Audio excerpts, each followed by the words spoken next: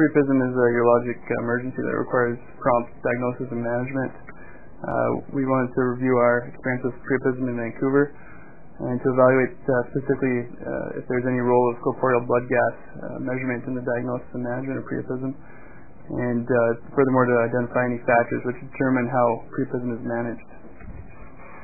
We carried out a retrospective chart review on 30 patients who presented with Priapism to either St. Paul's or VGH since 1990.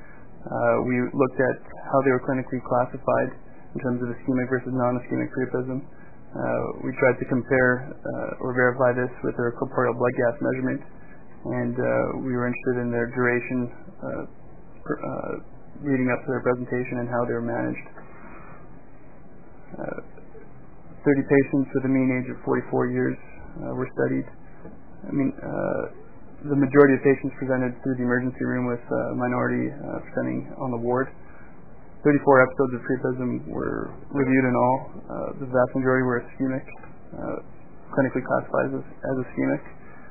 The majority of the ischemic Priapisms were found to be secondary to intracavernosal injections, drugs, and a minority secondary to hematologic etiologies, and some were idiopathic.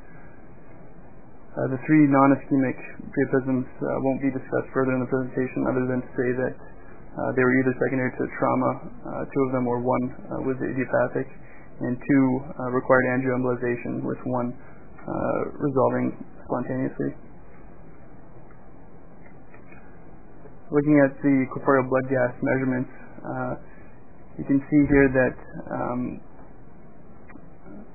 the duration of the Priapism doesn't quite correlate with how acidotic or how hypoxic their measurements were. In fact, two of the clinically classified ischemic Priapisms had blood gas measurements that were not acidotic at all. Further, some of the most hypoxic and acidotic measurements were treated successfully medically.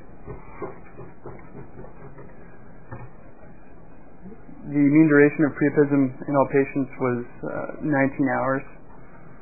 All were initially managed medically with irrigation and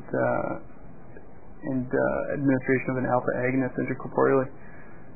71% of these patients required no further treatment, and of that group, they had a mean duration of Priapism of 9 hours before presenting to the hospital.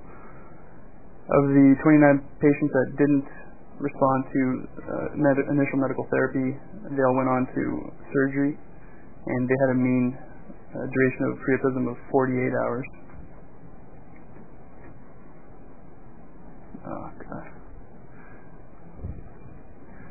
This graph depicts the time to presentation of the duration of the Priapism and how it relates to whether these patients were managed successfully medically or surgically. And basically, you can see that after 24 hours, the proportion of patients requiring surgery overtakes that of the medically managed group. Comparing the surgically versus medically managed groups, they were fairly similar in patient characteristics. They both had similar ages. The main differences were the time to presentation being quite a bit lower in those that were successfully managed medically. Also, ICI was a culprit in the majority of patients resolving with medical management as compared to those that required surgery. Of those that were managed medically, the vast majority only required irrigation and alpha agonist administration. A few resolved with other interventions such as stopping offending agents such as an antipsychotic. That was the cause. One patient got better with Sudafed. Of the 9 patients requiring surgery, all initially had a Winters or corporeal glandular shunt. Of those 9, 8 required further, more proximal shunting procedure. Only one was successful with a Winters shunt, and this patient required 2 Winters procedures and had quite a low time to presentation, quite a short duration of his Priapism before presenting. Of the 8 that didn't resolve with a Winters shunt, almost all resolved with corporal spongiosal or Clackles procedure. So in conclusion, the vast majority of priapism that we have seen is ischemic. The majority of those are due to either ICI or various pharmaceuticals, mainly antipsychotics and illicit drugs in the form of cocaine. Corporeal blood gas was performed in relatively few patients, and